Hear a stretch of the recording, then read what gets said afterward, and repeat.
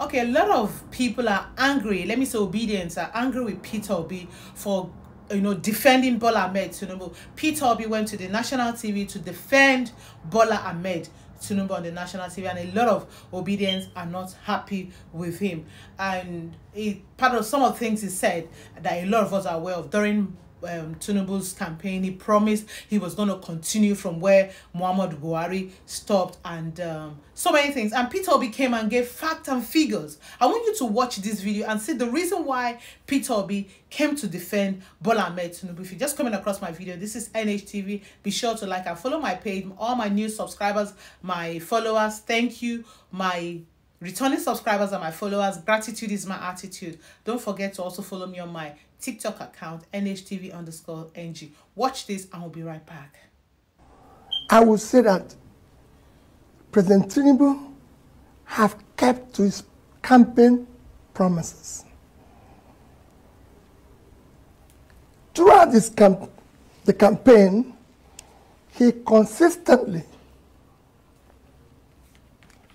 maintained that he will continue from where Buhari stopped.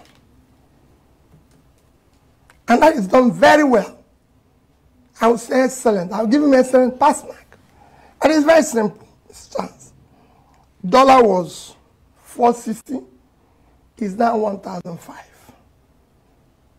Fuel was 238, is now about 700. Diesel was 844, is now 1,415. A bag of rice is 35,000, is now about 80. A bag of beans was similar, 35, is now about 90.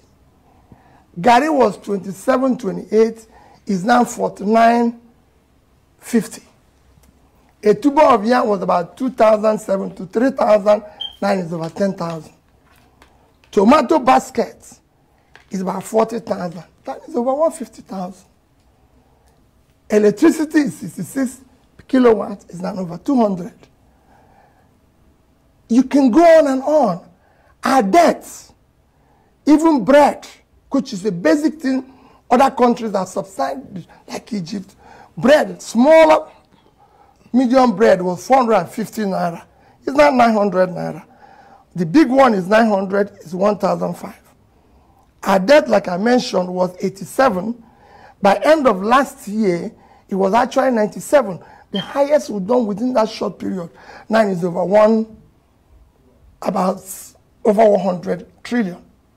In fact, this year alone, the government, through the Central Bank of Nigeria, have issued and taken from the system borrowing of over 16 trillion naira.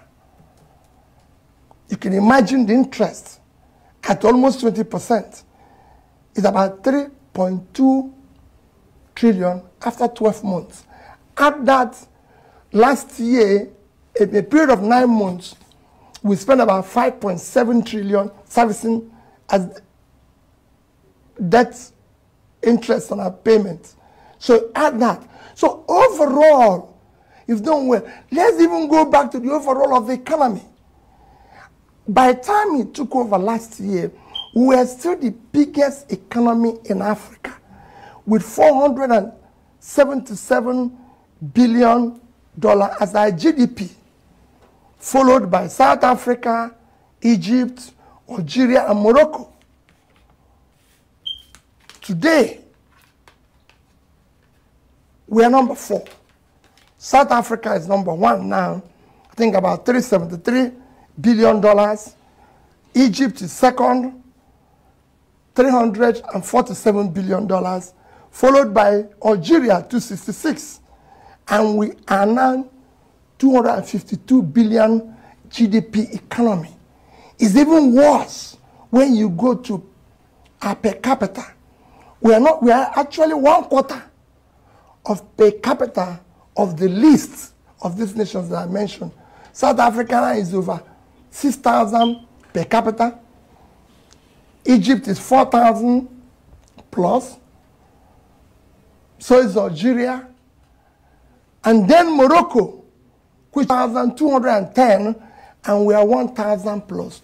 So we actually have gone low. We're coming from a low of per capita of 3,000 plus in 2014. So with every other thing have headed south. Adherence to the rule of law has worsened. The country has been nepotism is at the highest. Let's look at one. In a nutshell, what Peter Obi is trying to say is that Tinubu is a man of his words. Yes, they keep to not talk and do it. They keep to in words. He tell us he go continue from where Buhari stop. Buhari leave dollar 400 and something income carry and enter 1,000 plus. Buhari leave for 260 income carry and enter 7 something. Buhari been they pay subsidy income. He said they know they pay, they don't come out subsidy. He move on to 7 something. After the court they tell us that they pay subsidy for back. Foodstuffs, everything don't sky rise.